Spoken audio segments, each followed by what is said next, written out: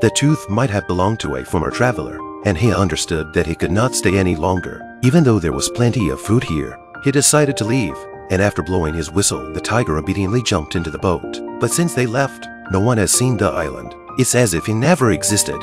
After drifting for an unknown amount of time, one man and one tiger arrived at the coast of Mexico. Jack used his last ounce of strength to pull the boat ashore. The tiger jumped off the boat and became skin and bones. It stretched, then went deep into the jungle. Suddenly, the tiger stopped. Jack thought the tiger would look back at him, but he was wrong. The tiger did not look back into the woods. Without saying goodbye, without looking at each other, it left him forever.